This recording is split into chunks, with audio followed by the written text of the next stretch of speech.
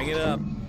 That's a Paul Giovis original. So they picked 10 winners from worldwide, and I was selected as one of them. What's that feel like? Oh, it's pretty cool.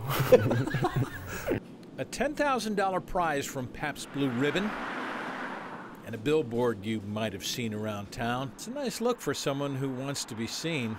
Strangers from all over the country reach out to me to tell me that they had my can. And plenty of one-time strangers wear his art.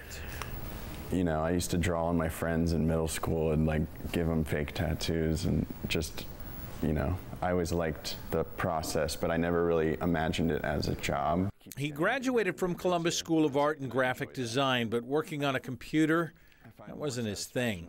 His murals fill restaurant walls in German Village. Seeing it that big is it's really cool to me. Local cantinas, even the Facebook building. I feel like giving any artist creative freedom is how you get their best work. It's that goes with murals, that goes with tattoos. And beer cans. And one beer leads to another.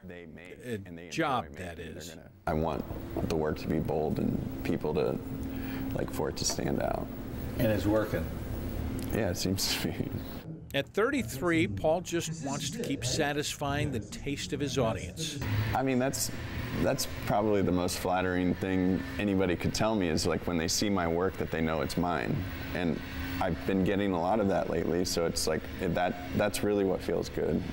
Paul's special edition cans can be found in stores through the 27th of this month.